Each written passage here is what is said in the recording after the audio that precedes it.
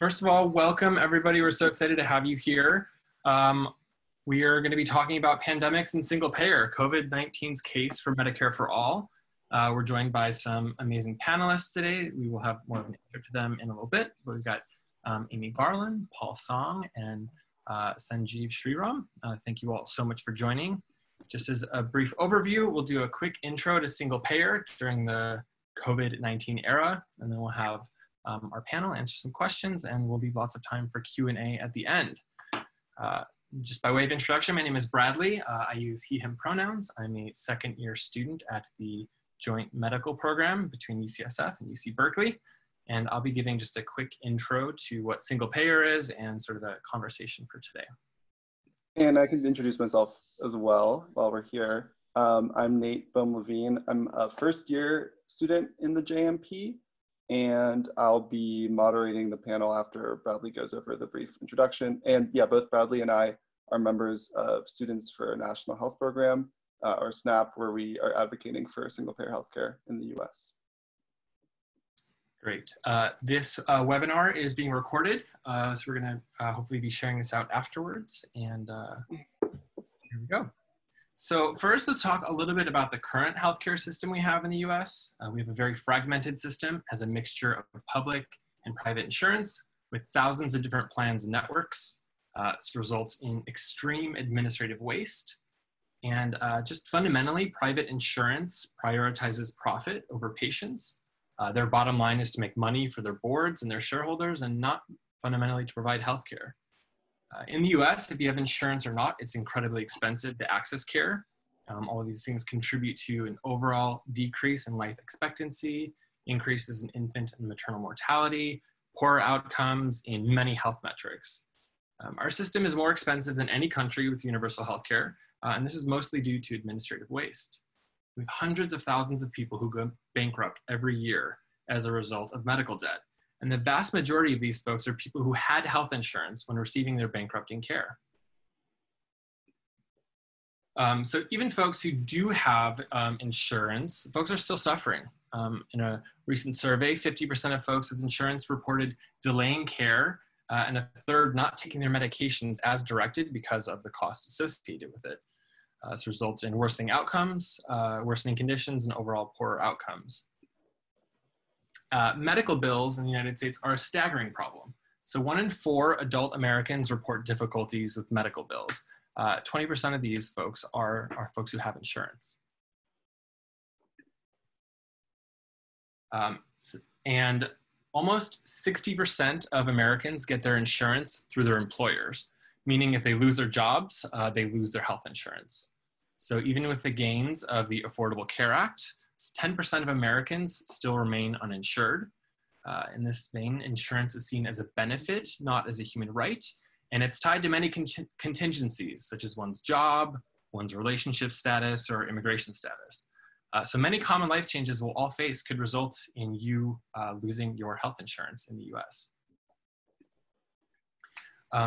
7 days ago, the news reported that 3.3 million Americans filed for unemployment. This is a staggering, dramatic increase. And this only accounts for the type of workers in the US who can apply for unemployment. These numbers are already a week old. I wasn't able to find the latest numbers, but you can infer where they're at. Our health in a pandemic requires us to think collectively, and we shelter in place to protect each other, and universal access to healthcare would help stop the flow of the contagion. But today, at the start of the month, April 1st, the millions of people who lost their jobs last month likely lost their health insurance as well. So how do we fix it? Today, we're here to talk about a single payer approach to universal healthcare. How it works is that folks pay taxes based on their ability to pay, with additional taxes on high income earners and on Wall Street financial speculation. Patients would be able to see any provider they like. There would be no networks, no cost at point of service. High quality care would be provided to every person regardless of their income, immigration, employment, or marital status. The government would pay the hospitals and healthcare providers. They would be the single payer in a single payer system. Doctors and other providers would remain independent and privately operating, but the care would be publicly funded. This would be a step towards health justice and equity. Marginalized groups that have been historically excluded from care would be covered, And what we think, and we think this is a necessary but insufficient step towards health equity and health justice. A single payer system would cover everyone, and this would include their dental, vision, and mental health care and reproductive care. It would eliminate out-of-pocket costs and medical bankruptcy, and it would do all of this at a cost savings to taxpayers by eliminating all of the administrative inefficiencies from our current fragmented system. And it would also give us this single payer bargaining power against our pharmaceutical companies. So that's the vision of where we could go, but we can already see consequences of COVID and lack of coverage. For instance, here recently in the news, somebody without insurance had a hospital bill of $34,000. And we have 80 million Americans who are under or uninsured. So we see these impossible bills being foisted upon folks. And if you're sick and underinsured, are you going to go to the hospital to try to get healthier, or are you going to try to fight it out on your own as long as you can, which is an unfortunate scenario which would possibly put you in a position to spread your infection to others. Other horror stories coming out of the news. We had a teen who died of COVID-19. He was denied treatment because he didn't have health insurance.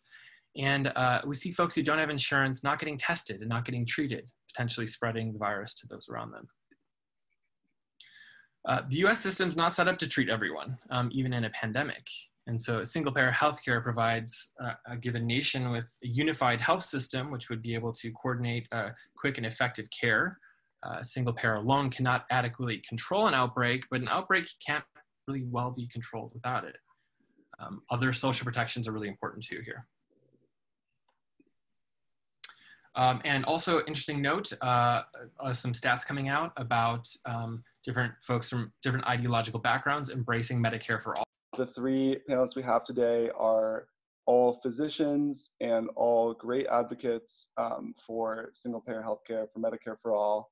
And we're just really excited to kind of ask them a lot of questions and hear what they have to say and have an interesting conversation. And then I think maybe the last 10 minutes or so, we'll open it up for a Q&A with people who are here. So let me introduce our panelists. So first off, we have Dr. Amy Garlin. She is our Associate Program Director at the JMP, and she is an infectious disease specialist to boot. Next, we have Dr. Paul Song. He is a radiation oncologist, and he's also the president of Physicians for National Health Program, the California branch. And then lastly, we have Dr. Sanjeev Sriram. He's a pediatrician, and he's also the founder of All Means All, which is a campaign to make sure that racial equity is a cornerstone of Medicare for All. So I guess just to start things off, I'd love for the three of you to kind of tell us a bit more about your work, what you do, and sort of now what your day-to-day kind of looks like during the pandemic in terms of your clinical work and your advocacy, et cetera. And then maybe we can start with you, Dr. Garlin. Sure. Thanks for the introduction, Nate, and thanks everyone for being here. And again, I'm sorry that that happened. So I am an infectious disease specialist, as you said. I'm also an HIV primary care provider. That's the bulk of my practice here in Oakland, California. I take care of people with HIV.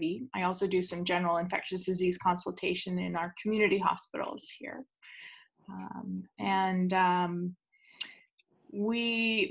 The population I take care of really spans pretty much the entire spectrum socioeconomically and in terms of insurance status, and is very diverse in most other ways as well, with the exception that I don't see children. Our practice does serve some adolescents, but we're an adult practice. We do take care of pregnant women, and we take care of people up through the advanced ages. So really the whole life cycle, with the exception of children. And we started seeing people with symptoms that could have been COVID-19 probably in the middle of February, maybe even early February, looking back on it. But at the time, we had no access to any testing at all. And that really limited our ability to to steer them towards appropriate care and also towards appropriate measures for infection control. And so that really defined our experience in the early part of this pandemic. More recently, we've seen patients in our practice who are symptomatic and some of whom have become seriously ill, and we're taking care of them in the clinic and in the hospital. We've transitioned routine patient care to mostly telemedicine, but we are still seeing some urgent care that can be done safely in the clinic, in our clinic. Our practice has been completely transformed in the last month, and that's disrupted the lives not just of our patients and their routine care, but also of all of the employees in our practice. It's really been an unprecedented disruption in our workplace and for our patients. I'm very worried about so many of my patients for so many reasons, not just those who are at higher risk for COVID-19 for a variety of reasons, their pre-existing conditions, the conditions of their lives. Many of my patients are unhoused.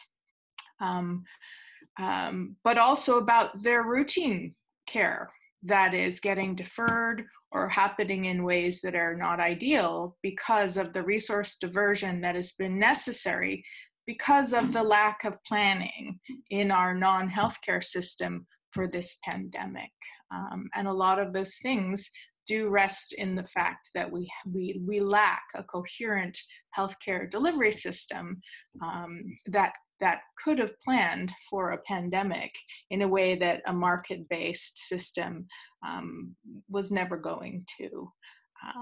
So there's lots to worry about.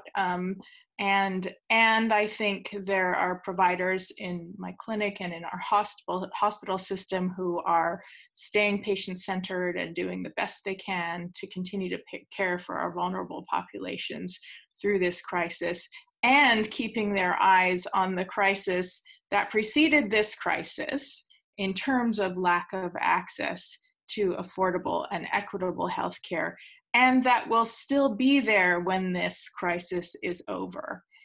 So this is just a point in time. The crisis of the fact that we don't have a functioning, equitable healthcare system preceded it, made it worse, and will still be there when this virus runs its course, whenever that will be. I'll stop there and let my esteemed co-panelists talk a little bit about their experiences. Thank you, Amy. Maybe we can go to you, Dr. Song.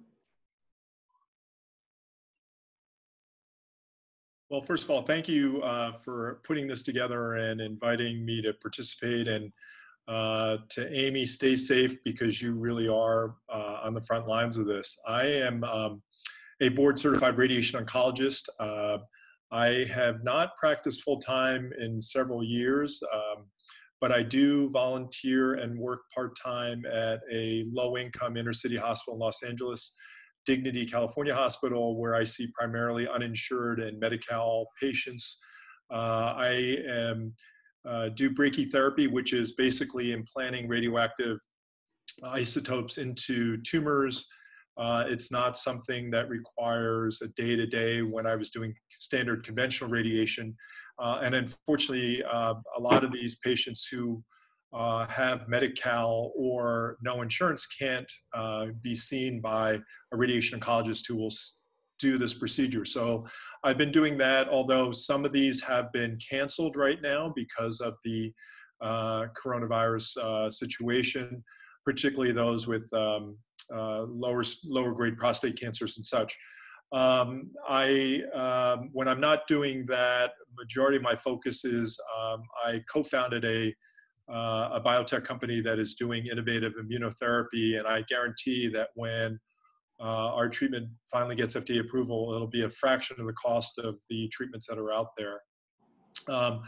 Oddly enough, the company that I co-founded, we initially founded it in South Korea, which has been lauded as an example of how to handle this crisis compared to all of the other countries. And I just want to say one thing, because Vice President Biden has disingenuously used Italy as an example of why a universal single-payer system would not work.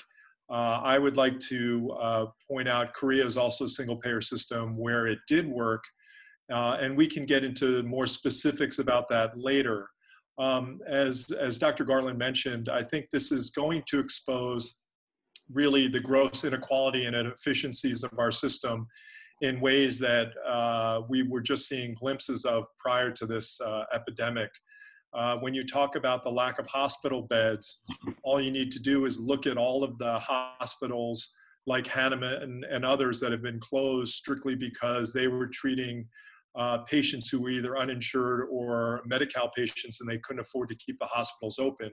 Under a single-payer system, hospitals like Hahnemann and others would be thriving, and we would have more than enough beds.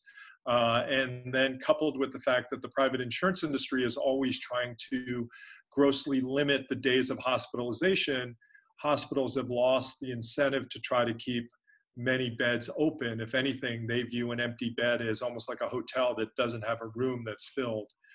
So it's always been this need to keep things at capacity, and I think this is exposing that even further.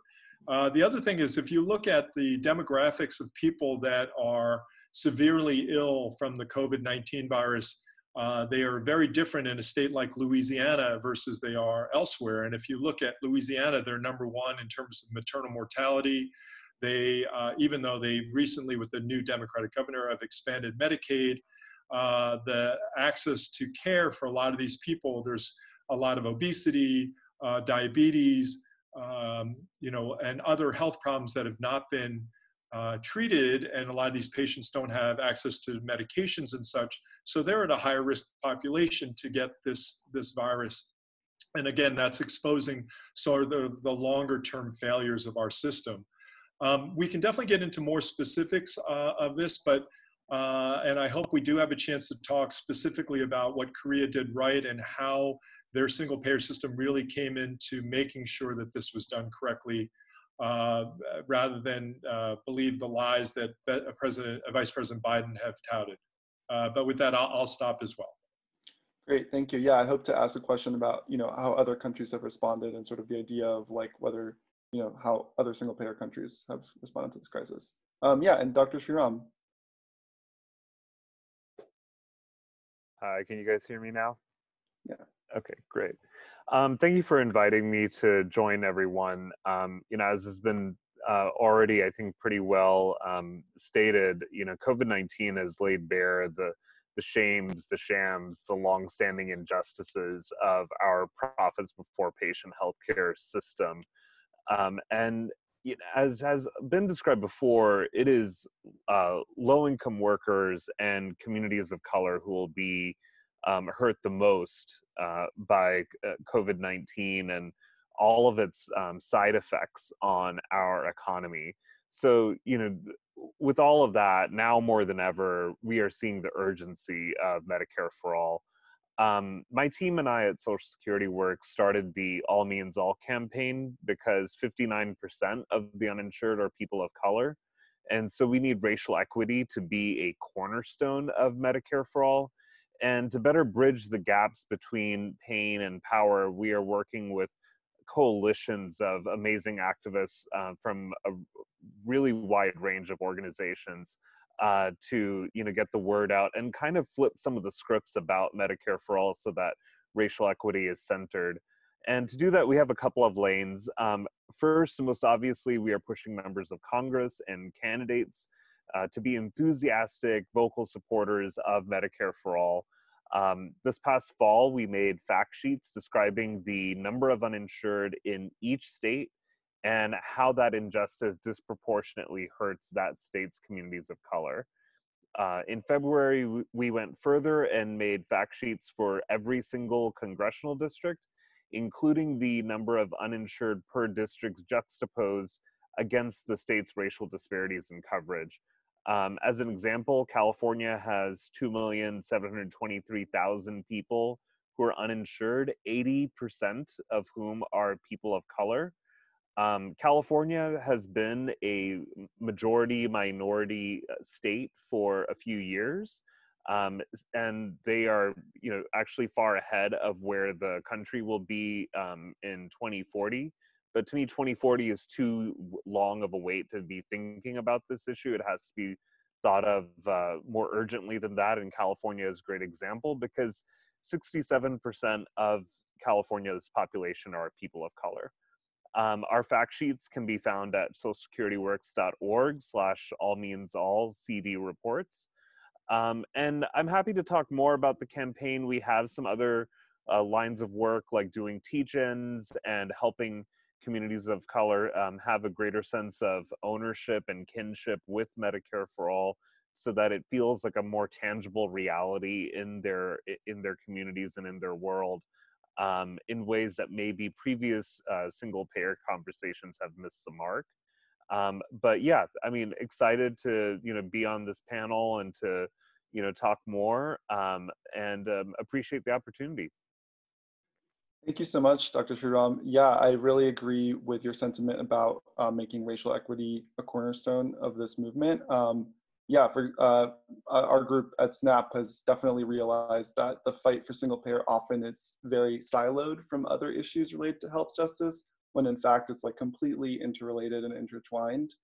So at the SNAP annual conference this year, we had Dr. Susan Rogers talk to us about history of racial justice and how having Medicare for All is kind of a necessary, but of course not sufficient step in the path towards racial equity and racial justice in this country.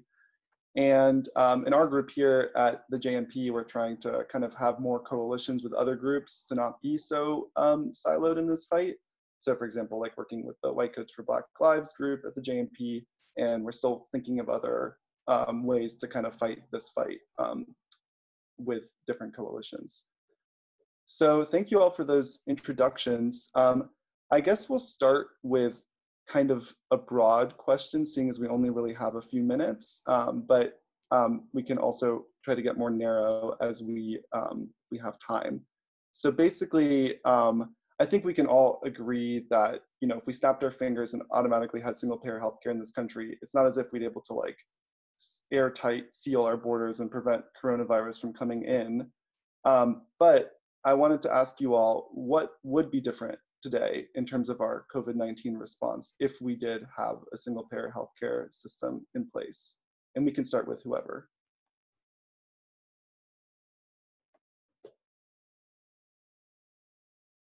I'll say one thing. Again, learning from Korea, two things that are really important. Everyone needs to realize that Korea didn't close their borders. They didn't close their restaurants. They didn't even do sheltering. They took an aggressive measure to test and identify people who were infected right away. They used surveillance in the sense that they used cell phone records as well as credit card data to determine, once you tested positive, where you were in the last week. And they were able to match that to everyone that was in your immediate vicinity at the time when you were there. Now that is somewhat big brother-like, but to be honest, our big data companies are doing that every single minute of the day with us. But where I think a single payer system really differentiated itself is twofold. One is that if you started to have symptoms, you did not delay seeking care because you had a copay or deductible hanging over your head that precluded you from getting tested. Remember, the US Congress just passed legislation that mandated insurance companies waive their copays and deductibles for testing, but not for treatment, and that was only in the last 2 weeks. So if we go back and think that the first infections in the United States were sometime in late January, if you look at from that period on, there were probably patients that had symptoms who wanted to go get checked. One, we didn't have tests at that time, but even if we did have tests, would have delayed seeking care because they didn't have the $250 in their pocket for the copay and deductible. And as a result, I think they were continuing between that and not having sick leave, going into the workplace, infecting people, infecting coworkers, family members who then went around infecting other people unknowingly as well. I do think that so I'm not saying that single payer by itself would have solved this, because we didn't have the testing or mechanisms in place. If you look at Italy, part of their issue is not that they had a single payer system, but again, they were very much in denial about the risk and the spread of this disease, unlike Korea that took aggressive policies from day one. But I do think it would have greatly, if we had the testing in place as well as a single payer system, we would have greatly reduced the spread of this disease. I agree with everything Paul said. That's absolutely the case. A functioning healthcare delivery system can only respond to a pandemic in conjunction with a functioning public health system. And both of those things would have been necessary for us to have been able to respond optimally to this crisis. We have neither. So I think when the history books are written, the United States will probably, unfortunately, go down in history as having the least functional, most dysfunctional, and sadly probably most deaths from this virus of any country in the world. We've just surpassed China's death toll, and we're just getting started, unfortunately. Yeah. So first of all, we would have been much better prepared for this crisis in terms of the supplies that we needed. Markets don't plan for pandemics. They just don't. As somebody already pointed out, they're busy trying to, be as efficient as possible, eliminate redundancy, and that is exactly what you don't want to be doing if you want to have additional beds that you can call on, and additional supplies and additional workforce in case of emergency like this. So we would have been much better prepared. Secondly, we would have had a much healthier population, because our people would have had better access to better healthcare through the life cycle, and had fewer pre-existing conditions, which we're learning from epidemiologic data are very important to determining the severity of illness. And so again, this whole story will come out as we learn more about the epidemiology of how this disease is playing out in the US. We would have had less siloed access to testing when it first became available.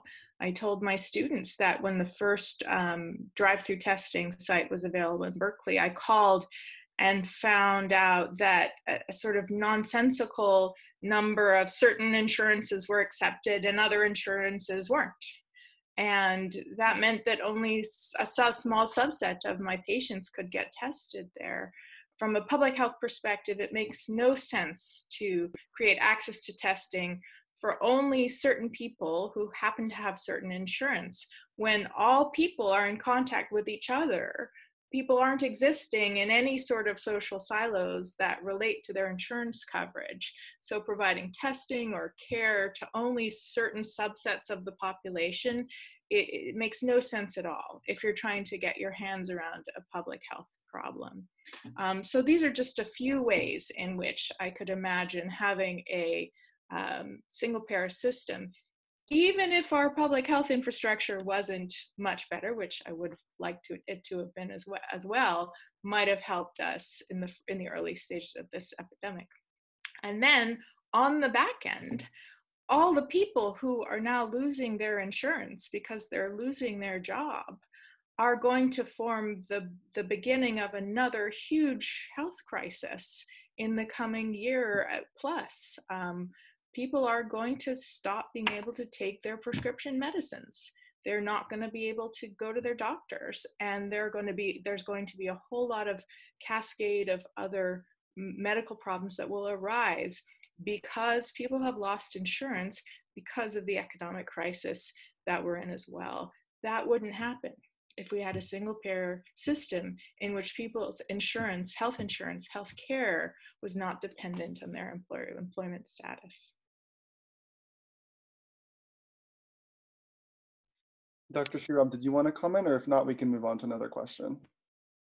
I mean, my only, I obviously agree with everything that's been said so far. The only two quick things that I would add is that, and it's been alluded to earlier, is that the relationship between public health and the pharmaceutical biotech industry would be fundamentally different under a single payer system, such that you would not have a situation where scattered profit-driven biotech firms would have no relationship to to a central public health agency or authority, that they would know exactly what their role is, they would know who do I contact, they would know like what their purpose would be in the case of a public health emergency, simply because under a single payer system you would have established that relationship during times of calm, that during times of calm, like, I mean, a public health system knows just how much I mean, antihypertensive medicine needs to be produced for its people. It stays on top of that production. You don't end up with the kinds of drug shortages that were happening on a day-to-day basis before a pandemic. And so during a pandemic you would be able to figure out where shortages were, because shortages do happen with in terms of beds, the number of ventilators, but you would be so aware of what those shortages look like, where they were, and how to plug the gaps in, as opposed to now it's a lot of scattering, and it's a lot of every now and then somebody raises their hand and says, hey, I've been making a ton of money off of this like one medical idea, and I've been kind of selling it to the highest bidder, but never really paying attention to who has the highest need. And yeah, I guess I could help out now for a little while. None of that is the case with a single payer system. Also, coming back to helping the most vulnerable populations, there's a lot that we don't know about what the sequelae of COVID-19 is going to be. We don't know if we're looking at an entire new demographic of disabled people whose lung capacity and ability to do physical work that they were doing before is now diminished because of having had this episode of illness. And because of that, as we're going to, they're going to have a harder time participating in the economy, like going to have a harder time accessing that healthcare, because right now the insurance industry is just waiting for open enrollment to come around, hike up everyone's premiums and say, you didn't really think all that stuff was free, right? You didn't really think that we were going to waive, co-pays for testing and treatment forever, right? Like, I mean, and I think that it's the worst episode of Scooby-Doo ever. Like, we know who these people are. We know who these villains are. It's not hard to unmask. Yeah, no, that it's amazing how this exposes the so many issues in our fractured system. I'm looking at the time now, and I'm wondering if, well, first, if the three panelists have any time to go over maybe by 10 minutes. And if so, then maybe I'm thinking that maybe we should still open things up so that the audience has time to ask questions. Okay, looks like all three of you can say it's awesome, great. And I would say, yeah, I could keep asking a million questions, but I think I would love to hear from our audience or other people from SNAP and see if there's any questions for any of our panelists. So again, thank you so much, and let's open it up for Q&A.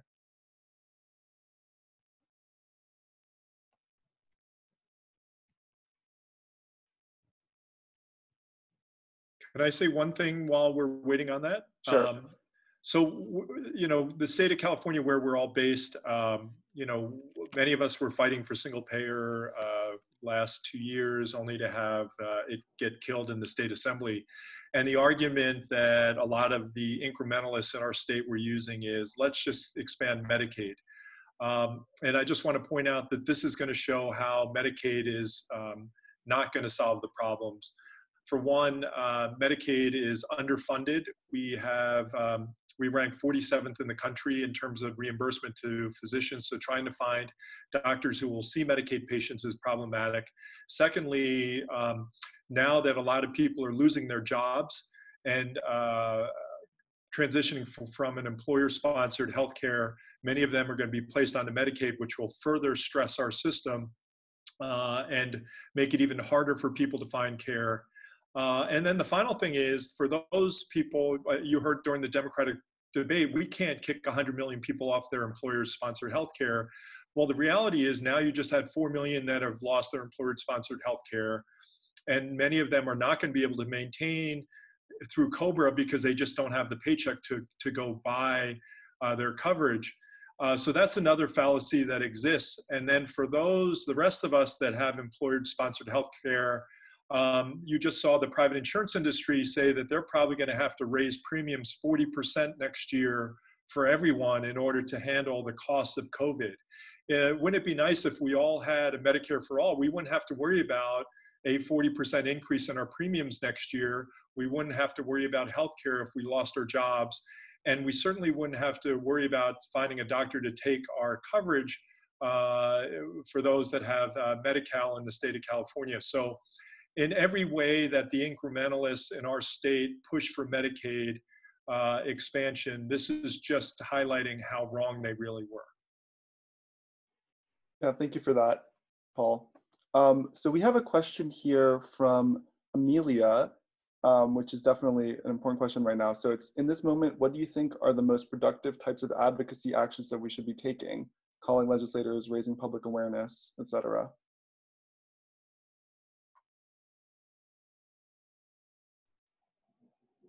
And I think Haruna's addition to that question is important in terms of, balancing and recognizing the need that there is a lot of other focus for people right now in terms of just getting food and paychecks, immediate needs. So how to balance kind of that more theoretical or long-term type of thinking with immediate needs and supporting people.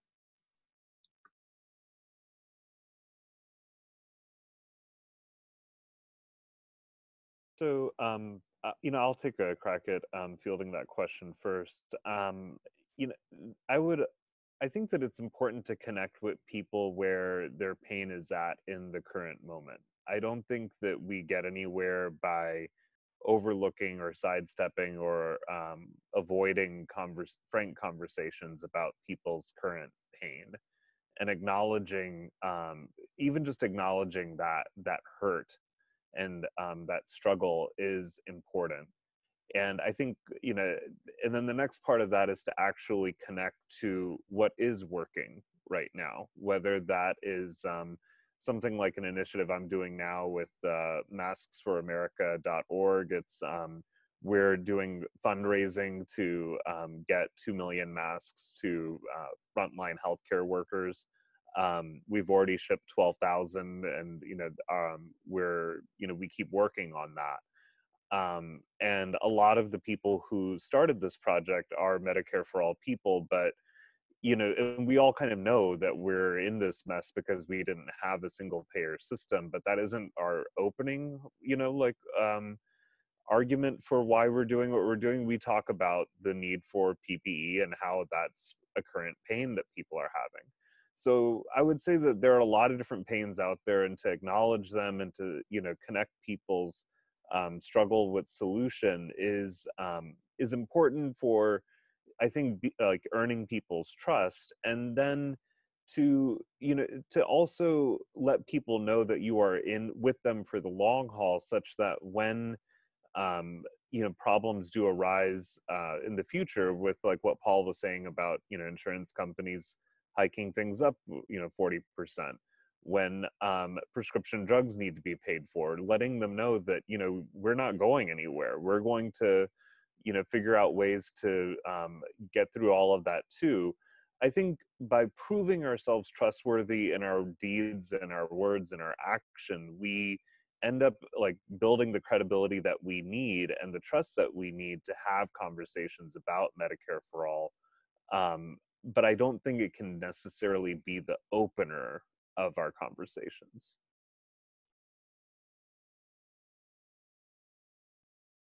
Can I just say, piggyback one thing that's really, I think, tangible. Congress is, I guess, debating doing a stimulus part 4. And one of the things that we all should be advocating for is, if you look at the sheer number of people that are going to be infected and require hospitalization, I mean, it's staggering, right? In terms of estimates, not even just including death, but just hospitalization and those requiring intensive care, either prolonged hospitalization or requiring being put on a ventilator. The amount of cost, out-of-pocket costs that they are going to have and be faced with is crippling. So I've seen estimates that it's going to be anywhere from $20,000 to as much as $80,000 per patient that requires that intensive support. And even if you have really good insurance, remember, the best insurance out there, I think, covers 80% of all expenses.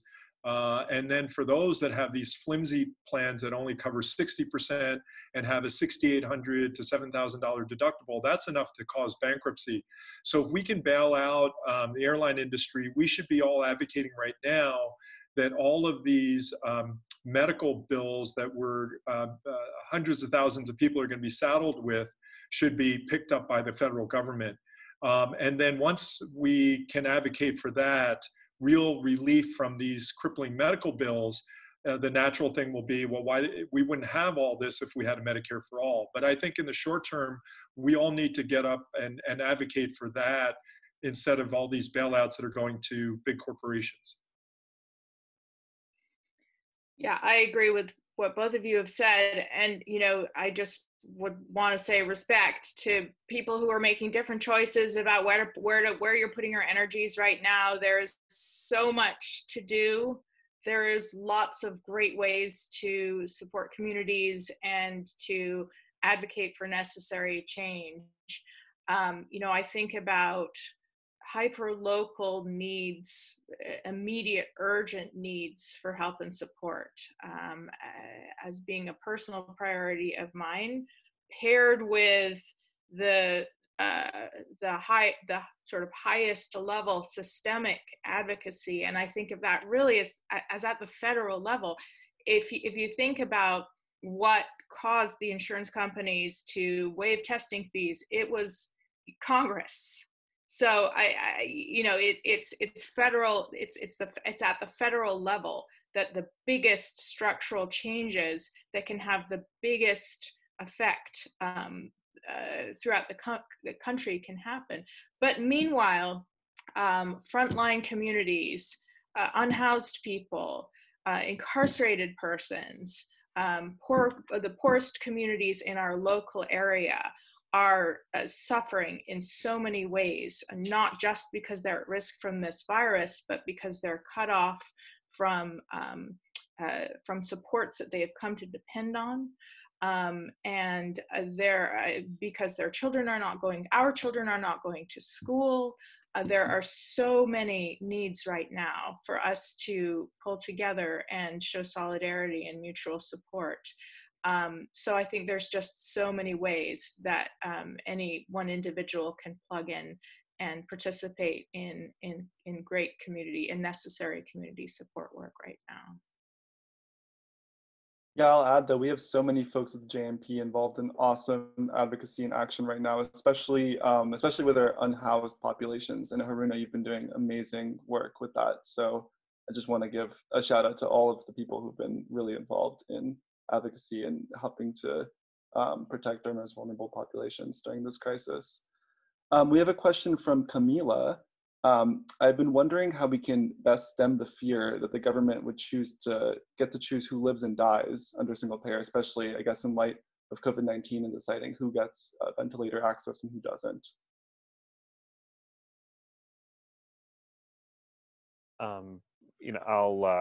I would argue that, we already have corporate structures determining who lives and who dies. I think right now who lives and who dies is determined by, dollars. And, a lot of, and if you are not able to make a business case for, patients, no matter, even if they are relatively affordable to take care of, like they don't necessarily cost the system a whole lot, if the business case is simply not measuring up to what shareholders need to see in a quarterly report, people are dying because of those estimations. And I would argue that, the fact that 59% of America's uninsured are people of color is not an accident. Those are deliberate policy choices made publicly and privately that have abandoned people. And I think what Medicare for All ends up doing is resetting a lot of our priorities, but it by itself is not going to be enough. Like, it will still require advocacy from groups like this to remind, a single payer system, hey, how do we take care of newly discovered, categories of illness? As we're able to add years of life onto conditions that were previously thought terminal, there are going to be some challenging conversations about how much is worth paying for and all of that. Right now, I think the disability community has taught us a lot about how they have wrangled with the most difficult in the public sector, in the private sector, and have managed to eke out a threadbare situation, especially like the moms of disabled kids. When you listen to them talk about how they're able to secure treatments for things like hemophilia or for other rare childhood diseases, it's because they have been these advocates against all kinds of different public and private systems. And so we would want a Medicare for All system to listen to those families and adhere to the best of the standards that they've built, not just go for the average. And so I do think that such a system would be far more responsive to the public. And we know this only because of of the histories of other countries. And I defer to my other, fellow panelists to speak more about international comparisons. But, there's a reason why nobody has abandoned NHS in the UK for 60 something years. There's a reason why Taiwan opted for, building single payer, almost 30 years ago, as opposed to going the way that they had been going. And I think that, Medicare for All is not going to be challenge free, but it's going to be much more responsive to political will than our current system is. I'm always amazed as a clinician, having practiced in our healthcare system for almost 20 years. I'm always amazed when, I shouldn't be at this point, when people who don't have experience within the system are shocked to hear about something that seems unfair or unjust to them. Because in fact, our healthcare system, the way it's organized, the way healthcare is delivered, is rife with injustice, is rife with unfairness, in spite of the daily efforts and good intentions of many good people working within it, nurses and doctors and healthcare practitioners. The system itself is already set up in ways that are unfair and unjust to so many people. And that is a legacy of racism. It is a legacy of poor planning. It is a legacy of incoherence. It is the fact that profit has been allowed to take the center stage in a system that really should be about providing care to people.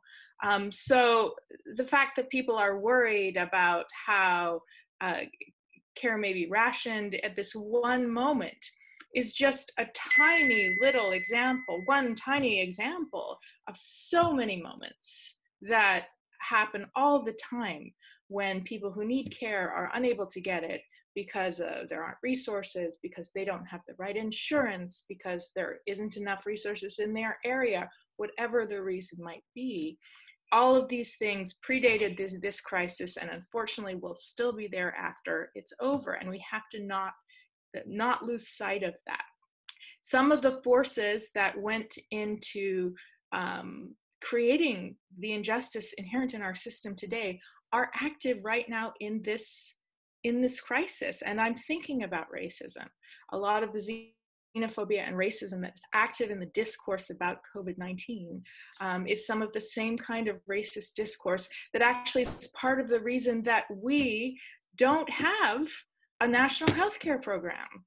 We are the only industrialized nation that doesn't have a nationalized healthcare program. And rather than asking, well, why does Taiwan, and why does the UK, and why does South Korea, one might ask, well, why don't we? And unfortunately, part of that answer has to do with the legacy and history and active continuation of racism in this country for so many reasons. And that is something we need to confront as a medical community and as a society. And as we think about also designing a truly inclusive and equitable healthcare system that provides coverage for all, we need to attend to the ways that our care actually does not live up to our intentions of being equitable. And we need to look at the ways in which racism is actually present in our care delivery systems as well.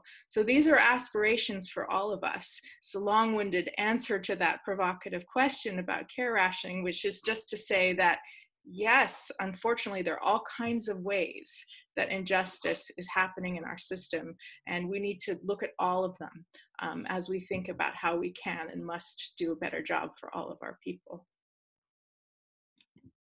So unfortunately, for the sake of time, I actually have another meeting I'm going to need to get to soon. But before we end things, I just really quickly want to hear from all three of you if there's any kind of last thoughts you want to leave us with. This was such an excellent discussion and panel, even considering everything. Again, yeah, any last thoughts you'd like to share with us? I would just like to say that this coronavirus situation is really showing that we're all in this together one way or another, and each of our health is really linked. So if you look at perhaps you have somebody who is undocumented who is doing some work in your home, or you have somebody who is caring for your kids or your elderly parent. Many of them, if they do not have access to healthcare, either because of an undocumented status or because of their socioeconomic condition, which prohibits them from having health care, and they get sick, they will infect somebody in your family, and this will ultimately lead to an unhealthier society in general. You cannot keep their health situation siloed just to their population that you want to discriminate against. So this is something that is really going to highlight the more that we as a society keep everyone together healthy, the healthier we all will be. And this pandemic, I think, will illustrate this in ways that no other situation could ever do that.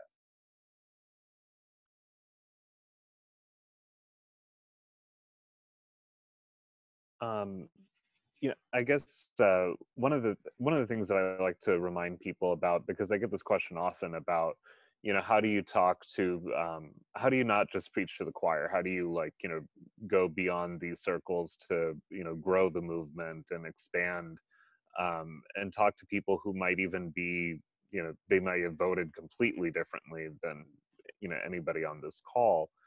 And what I like to remind people is that, and we're seeing this now with COVID-19. COVID-19 doesn't check, what your voting preferences were, doesn't really check what where you got your news. It's, it really doesn't care about any of that. But I think that is actually true of so many of the conditions of the illnesses that we take care of, that, diabetes doesn't means test before it afflicts someone. It doesn't check that you can afford the insulin and won't be rationing it before, it hits you, it just hits you. And all of these, things that we take care of, they are there to take us down. And I think, especially as students in healthcare, you learn a ton about science and all the different treatments and all the things that we use to take care of illness. But our number one way of treating things that has not changed in the thousands of years of humanity is solidarity. We are to be a healer is to say, I'm not going anywhere. I'm staying with you through, and we're going to see this thing through. And I think communicating that value, that, that Medicare for All is about upholding that, living that value, turning it into something tangible, is a big part of what brings people like us to this movement. And I think it's also a big part of how we can start new conversations with people who are maybe not as familiar with or comfortable with, or have had, who are just, struggling with getting, their minds and hearts around single payer. And I think that by reminding them of our own personal values of being healers, that we actually can build some of these bridges so that the Medicare is really truly for all of us in ways that I think, brought many of us to this profession to begin with.